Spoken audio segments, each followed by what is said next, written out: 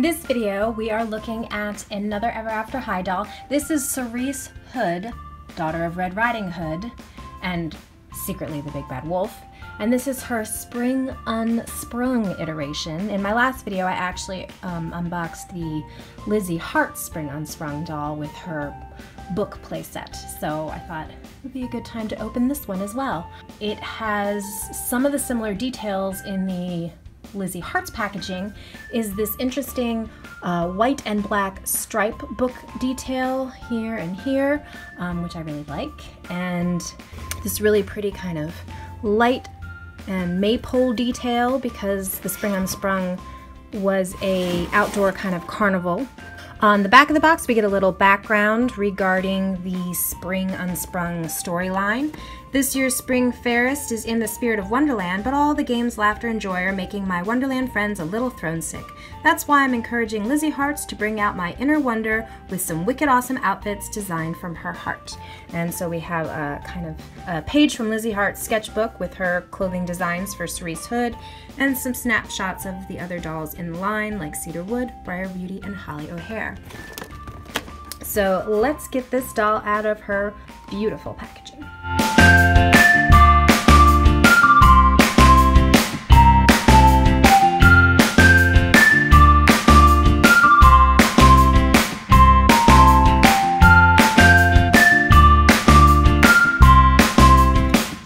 She is out of the box, and she was kind of difficult to get out of her packaging, but she's beautiful. I love this doll. Just a couple notes on her accessories. She came with a handbag. She also came with this ring that a little girl could wear, and the Lizzie Hart's Spring Unsprung doll also came with a ring.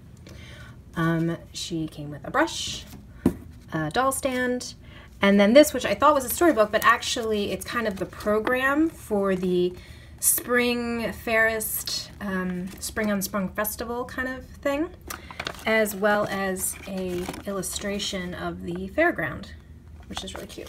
So now let's take a closer look at the doll. Her face is beautiful. She's got a slight blush to her cheeks. She's got her dark eye makeup, a dark lip color with her three little silver dots on her bottom lip, which my other Cerise Hood doll has that as well. I love her jewelry. Her earrings are like a branch detail, I think, like a tree branch. And then this is her ring, a similar kind of look. Then her bracelet also has that look. And this is her handbag, which kind of looks like a log covered in black greenery or moss or something, but it's cool looking.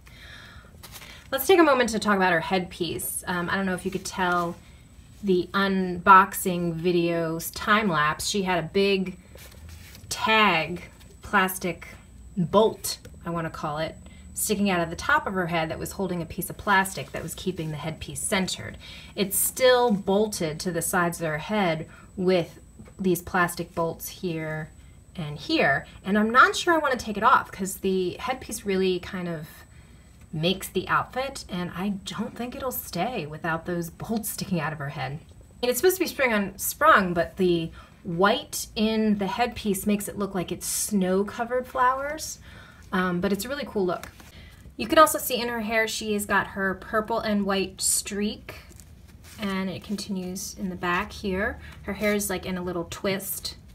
It's actually, her hair is pretty soft, except for her bangs are kind of like a solid product down. It's like a sheet of hair instead of individual hair follicles, but it's the right look for the hair piece, so it doesn't bother me that much. Usually it would bother me a lot, but in this case it doesn't. I don't think I'm actually going to touch her hair. I just like the overall look of the whole outfit, and I kind of don't want to mess with it. And her hood, because she always has a hood to hide her secret wolf ears, which the doll does not have, by the way. None of the Cerise Hood dolls have wolf ears. They are normal looking ears. But the cartoon character has wolf ears, and she's always wearing a hood to hide them. So this is her version of her red hood with this outfit. She also has these pretty intense looking shoulder pieces that's part of this plastic overlay that attaches in the back. I'll take a closer look at her outfit, which is multiple layers. Her hood is attached to her beautiful jacket, which is multiple layers. It's got this beautiful kind of picnic check print with flower details, and then she's got the underlayer that matches the hood, and this is all part of her jacket, which snaps in the front. And then underneath she's wearing kind of a strapless tube dress almost, plain black, and then she's got these amazing leggings on underneath. So the jacket or coat snaps closed, and then she has this really cool belt that goes over top and buckles in the back like that. I love her outfit. It's really cool. So like I said, she's got on these leggings, and these are her awesome boots, which have that kind of snowy white flower detail. Really cool. So all in all, I really love this doll. I love her look. I wish the headpiece wasn't bolted to her head, although I can understand this is pretty substantial. I'm not sure how it would stay on her head otherwise, but I love the whole look.